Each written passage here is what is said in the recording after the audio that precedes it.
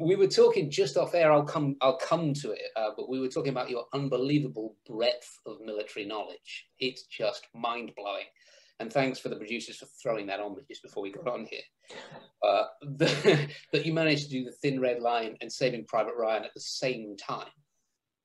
I mean, yeah, just mind boggling. So it was Mike Stokey who was doing the Thin Red Line, am I correct? And then did you split up to do Private Ryan? And you're sending each other messages via what? The no internet? They didn't have an internet then. No, we had jungle drums, essentially a piece of bamboo, and we beat on it. And I had the Navajo smoke signals. You did. That's Terrence Malick and Steven Spielberg, evidently, that we heard through the pipeline, were talking a lot. They were in communication, Eastern or European theater versus, Pacific theater. Right, and I am going to get onto my questions in a second. Who has the knowledge here? It's just fascinating to me because all three of you are ex-Marines. You've all done all these tours. But Former. Pardon me? Former. Former. You never. Wives are ex. Former. Sorry, I meant to say former. You're still Marines. I'll get it right in a second. But where are you getting the knowledge from? Where are you getting the knowledge to know about the guys in Guadalcanal? Where are you getting the knowledge to know about the guys that landed at Normandy? Where are you getting the knowledge about Easy Company? Do you have historians that work with you, or are you also military historians?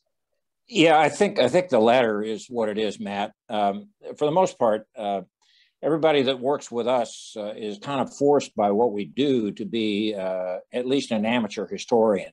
Right. You've got to know where the research is. You've got to know where the material is. You've got to know, in some cases, the people to talk to. And you have to do a detailed deep dive into things like that. Right. In my case, I did it for 2 decades of active service. All my time was spent reading about things and researching things, and in some cases actually visiting the battle sites and so on and so forth, and then taking that and sort of running it through the card shuffler in my mind and coming up with what I thought was an interesting take on this fight, that fight, who fought it, what they were about, and who they were. And to some extent, I then communicate to my guys, and my guys do their own research. I mean, they're interested. They all have military backgrounds, and they go into this stuff knee deep. And then we put all that together, develop a plan on how we're going to recreate it, if you will, for the director or the writer or the storyteller, or whatever we're working for. Yeah. And then we developed the plan and we put it into action, as we did in I guess 50 some films now. How did I've got this, I'm leading to something here. How did you three meet? Well, I'll put my take on it and then let the guys talk about it. Okay. But I've known Mike for 50 years. He and I were young NCOs together in Vietnam. Wow. And so, I've trusted him with my back forever. And he, I think, trusts me with his. So we have a shorthand, a communication that's very easy. He knows what I'm thinking before I think it half the time. Right. And Freddie Joe was one of our originals that I excuse me, I interviewed and then hired when we were doing Starship Troopers with Paul Verhoeven. Yeah, right. That's great. So anyway, I'll let the guys give you their take on how it all occurred. Let's start with Freddie Joe. Hello, Freddie Joe. It's great to see you again, by the way. Great to see you too. Yeah, I had just got out of the Marines. I'd been out about a year. Couldn't figure out, like every other Marine, couldn't figure out what I wanted to do. I knew I wanted to drink, but that was about the only thing I knew. And a bunch of my friends were like, hey, they're looking for former military guys to do this audition. And I was like, what? And then, of course, being a Marine, I'm like, I'm the baddest asshole ever walked the face of the earth. And so I went to the first little audition, met this guy, Mr. Bell, I think. I can't remember the casting, Ball or Bell. He stepped in front of me and said, oh, are you an outdoorsman or military? And I basically, can we cuss on this? 100%. Okay. It's also if you want truism, I basically looked at him. You know, I still had my little Marine Corps haircut, and I looked at him and just said, "Don't I fucking look like I was in the military?" And that was it. He just walked away, and then I got a call to come back to this hotel.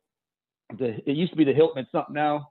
And I was driving semi-truck at the time, so I had my truck parked out in the cold weather outside in April in Casper, Wyoming, and walked in, and I went through the doors, and I was like, what am I doing here? It was like a Ken and Barbie show. Everybody's in there doing push-ups, and the girls are getting their shirts tight, and I had my name on my shirt and cowboy boots and baseball hat, and walked in there, and everybody kept going, and they were in there for 5-6 minutes, and then all of a sudden, I'm like one of the last ones, the Farnsworth, and all I remember is when I first seen Captain walk in, Outbreak was on, and I'm like, oh, well, at least I get to meet a movie star, no matter what happens after this.